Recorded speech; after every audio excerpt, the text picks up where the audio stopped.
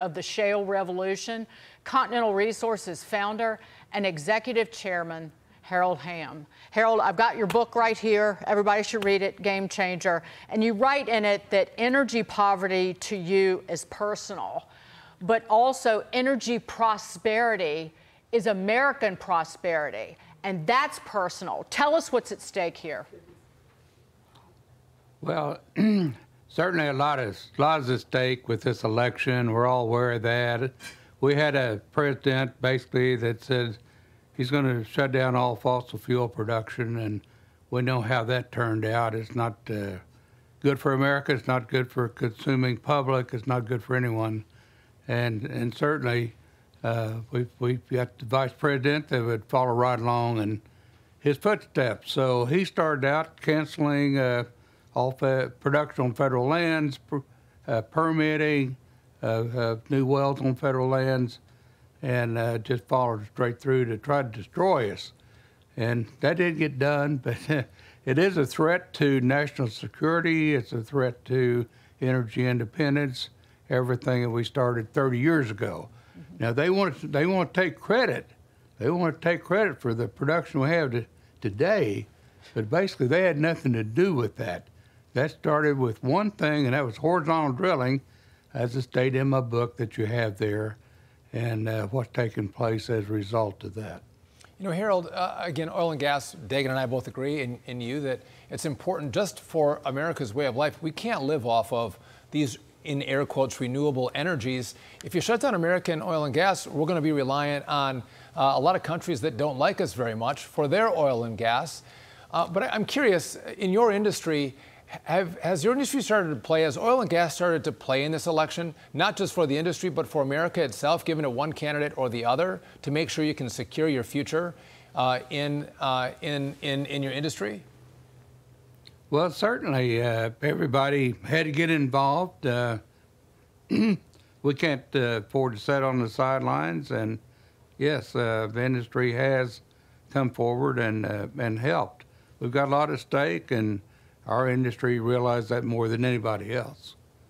You mentioned that this administration is trying to take credit for the rise in oil production just in the last 3.5 years. So Kamala Harris and a bunch of Democrats, I've heard a bunch of Democrats say this, trying to pull a fast one on voters when it comes to where she and they stand on American energy. If you've been paying attention over the last almost 4 years, she's all in on this green energy boondoggle and is trying to take credit for fossil fuel production. Listen to this, Harold.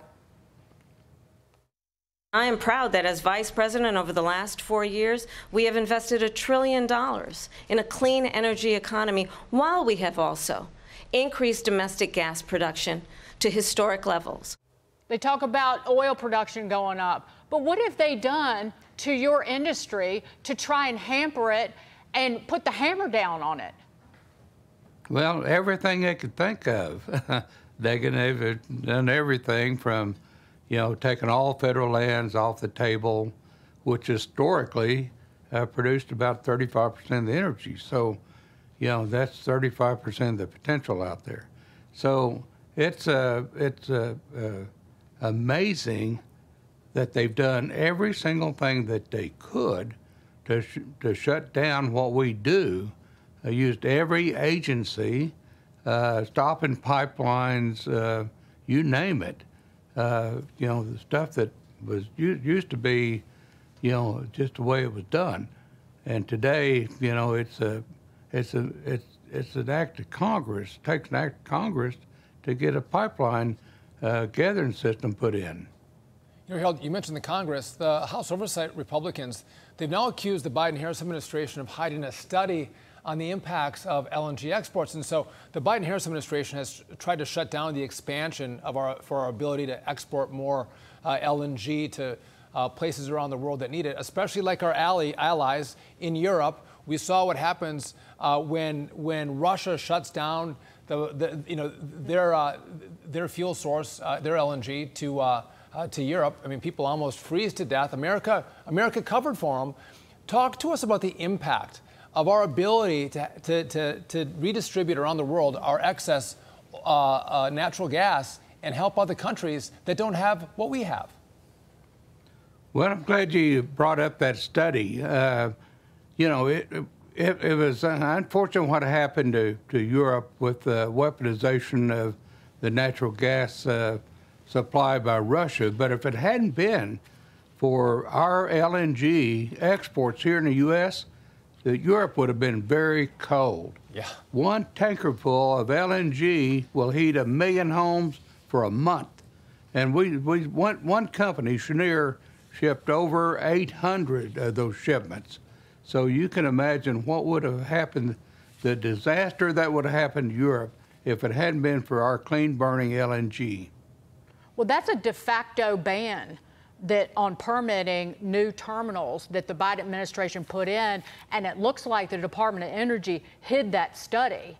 That they said that they needed to pause on new permitting to study something that had already been studied. Harold, final word on just where we stand in this election. I know that you're a supporter of President Trump. Are you happy with the direction of things? I am. He's got tremendous momentum. The more she talks, the less people, think that she could lead. They know better. So we just need to keep her talking. And President Trump's got a tremendous amount of momentum going, as he should have today, because he's a great leader. He's got great policy, and he'll do a wonderful job. So we feel good about it. Harold Hamm, always great to see you. And by the way, I know America is grateful for your innovation that revolutionized the oil and gas industry, that made us, such a powerhouse in this space. Thank you for joining us on the show and sharing your wisdom. We're grateful. It's always good to be with you. Thank you so much for having me. Good to see you, Harold. Bye-bye. And energy